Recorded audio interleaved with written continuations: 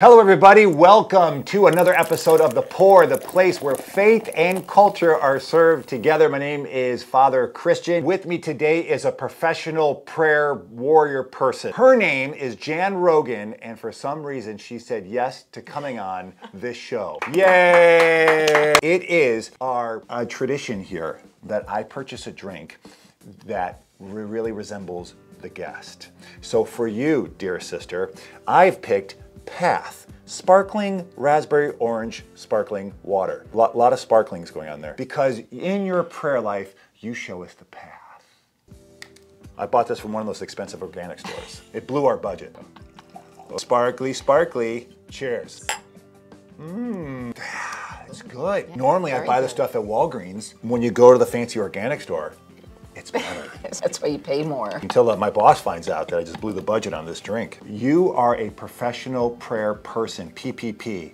Kind of reminds me of the pandemic with the PPP loan, but you're the PPP person of prayer, okay? It says you are a daughter of the king. Isn't that a little sexist? You're not a daughter of a queen? No. No sexism allowed. Would that make you a princess? Sister. But you're a daughter of the king. But I'm sister to all the other daughters of the king. I'm a sister It's to. a cult. So is it like in Mad Max with all those not. women who have to...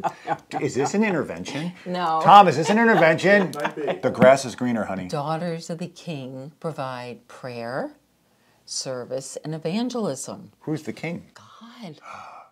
God's Oh, the king, I thought we were Christian. doing a thing on cults. No cults. You're not a princess, you're a sister. The king is not some weird guy in some shacked house. That would have been a cool show. But instead, you are a sister of prayer to God the king. See how far we've already come? What is a typical day, or what does the daughter of the king do? Well, we pray. We pray a lot. We have prayer lists that we pray from, and we pray daily as a group. Yes, daily, every day. First thing, I have coffee with God. I get my coffee and go in my office, and That's good. Yeah. Coffee with... I read from daily prayer, the forward Forward scripture. day by day. Yes, day by day. And then I read Jesus Calling and Time with God. And So when you are praying for all these people, how much do you charge? Is it like if I ask you to... all from the heart and the soul of us that we pray for you, whatever your need may be. I'm going to go out on a limb right now, and I'm going to assume you like to pray. Yes, I do. Prayers from other people have saved me, have actually saved my life. When I was younger, I was in a terrible car accident and had pulmonary embolism and was in a coma for 2 weeks. And prayer just abounded around me. I have prayer shawls, immense prayers from many people from my family. And here I am. I never died. I'm still here. And we pray as daughters. We pray for other people, whatever their need may be, illness, emotional, praise, thanking God for what He's done for them. How do you know it was prayer that saved your life? Because I believe in prayer.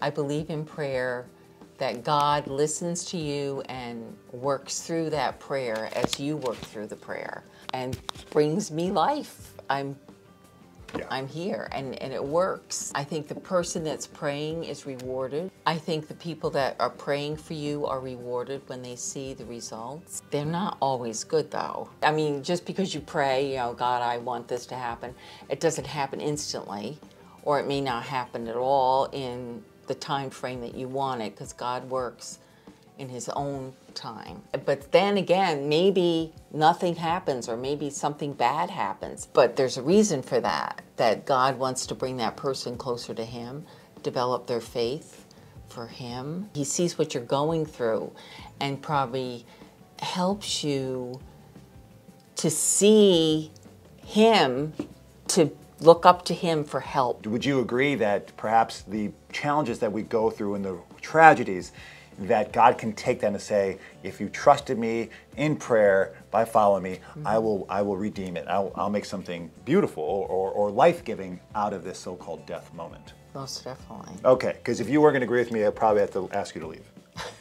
How do you think prayer has changed your life? I've had a lot of struggles in my life, and prayer, through my prayer to God, it's helped me survive through the struggles. Prayer gave me the confidence to know that things would turn out well with each struggle that I went through. Not as I was starting to go through them. If I kept praying, I would get the confidence that it's going to be okay, Jan. Perhaps because we're all children of God, that the power and the strength that we need to get through the challenges of life is always there. And prayer helps us in relationship with God to reveal that strength and reveal that hope to endure and that resilience. So sometimes we think that God just gave it to us as a gift, or maybe it was always there as children of God, as daughters and sons of the King. Right.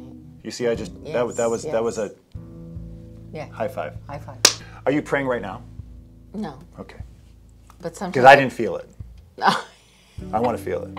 If you were going to pray right now, what would you be praying for? You. Help curb your silliness. Please make this priest reverent. Meditation. Is it cool or is it weird? Cool. The most boring prayer in the Episcopal service. I don't have any boring prayers. I can't. What is the most exciting prayer? Oh, the Our Father. Who do you think prays more? Travis Kelce or Taylor Swift? Oh, God. Neither one. Who do you think prays less? Beyonce or J-Lo? Oh, gee. I asked this one of all the guests that come on the show, where will the church be in 25 years? Bigger and better than ever? Jan Rogan, you are an incredible woman. Yay! So another cheers to you. Oh, yeah. You can take the rest. Please do subscribe, like, and share this video with others who would like to enjoy this stuff. We're always talking about faith and culture. Please watch past episodes that take on a lot of big different topics, such as who is Gen Z and why is knowing the other so important to our growth as human beings. We'll see you next week. Bye-bye. Bye.